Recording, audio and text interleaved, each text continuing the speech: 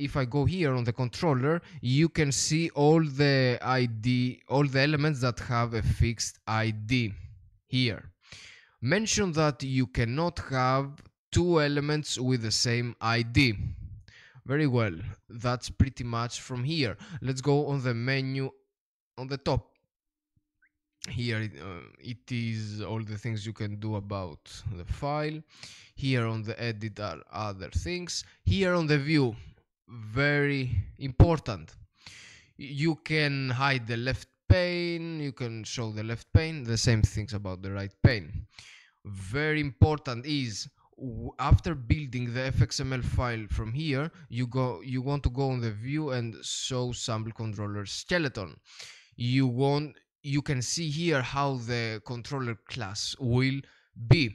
You will copy the code from here, Control C or copy, and go on the controller class and drop them here, Control V. What I like to do is separate the fxml items from the other items of the class using this comment here. That's how I do that, and I like to do it like this. Okay, so from here you have to copy the code into the controller. Very important also is the CSS Analyser here. I'm checking an element, this is a button, and I can see how I can change it from the style sheet. If I'm using for the all buttons, I can type on the css.button and I can change the alignment, font, whatever I want. You can play with the settings here.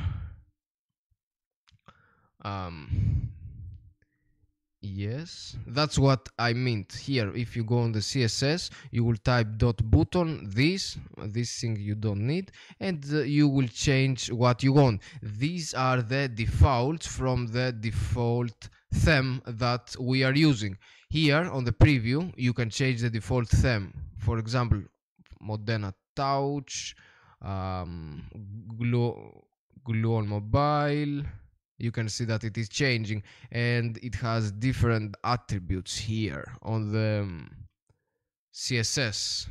You can change to Caspian, which is an old theme, and I'm changing back to Modena for FX8.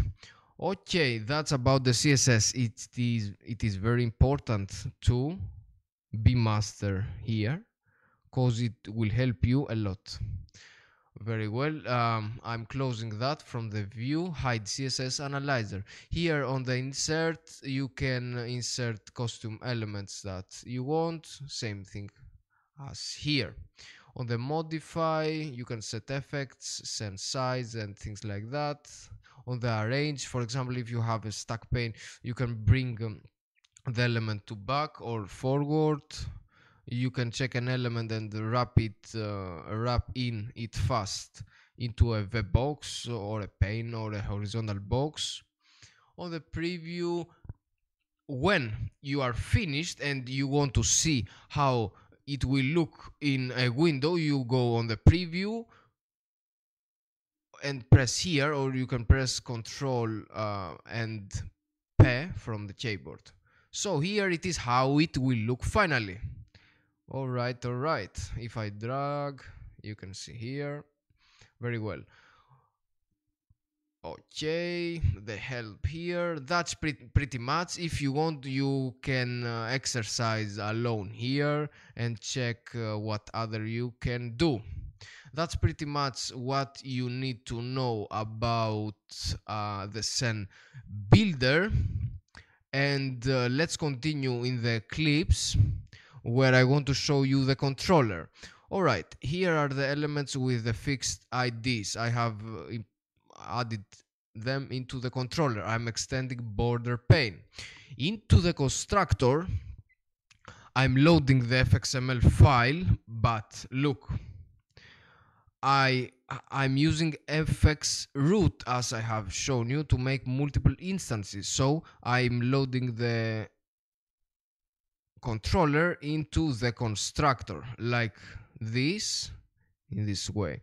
And here I need an initialize method. This is one way to do that, an initialize method. So it goes like this. First, when I initialize this class, the constructor is being called. Then it is loading the fxml file. When the fxml file has been loaded, it enters into the initialize method.